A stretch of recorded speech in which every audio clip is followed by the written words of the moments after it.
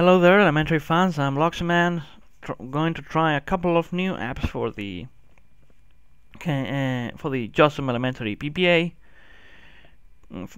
compiled by Ken Harkey. Just some dude. I have a bit of a problem, given that EVNC would be the next one, but as it happens, EVNC is a remote desktop client, and I don't have the infrastructure here to record how it functions, so I'm not going to try it right now. I'm going to try Fantasy. Problem is that Fantasy is bugged as hell as well. I can't delete books out of it. I can't read books in it. So basically, it's a stub of an app, and it doesn't really work. So I don't want to make you think that it actually works when it doesn't. So we're going to go with Feed Reader. Feed Reader. Where are your feeds? Please select. You can get your Feedly feeds from Feed Reader, which is a very nice thing, or from Tiny RSS. I'm going to sign in with my stuff. Yes, you're going to be able to see what is my very imaginative email address. Fortunately, not my password.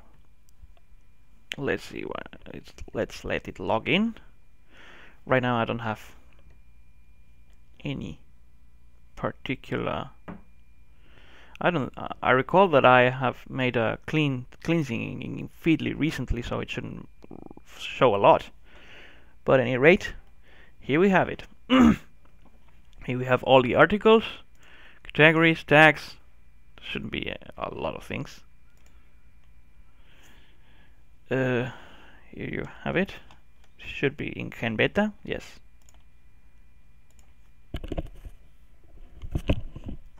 So you can see it's a pretty nice thing. At any rate, you have the possibility to mark categories and articles as read. Here you can, or as unread. Read. Yep. And in this case, we have a nice thing that we have a nice interface, because it shows the normal elementary app in the one half of the page, and the other one is completely devoted to the feed reading, without any clutter or bother. So let's see. We have these here. We now have every article covered.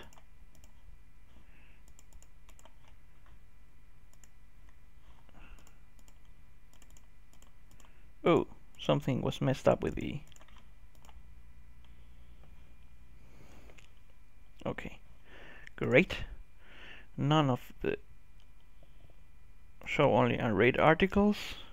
I see. At any rate, it's not like you can... This is just a couple of articles that are here. For some reason, these ones got saved. But if I simply refresh it, they will go away, I guess. Anyways, it's a very simple feed reader, as it should be, but it interacts well with Feedly, and therefore it gives us some hope. Unlike the Fantasy, it does work as expected, and it should be able to allow you your feed reading without any issue, even if it's not exactly feature complete. Anyways, thanks for watching, and stay tuned for the next one, which would be Focus.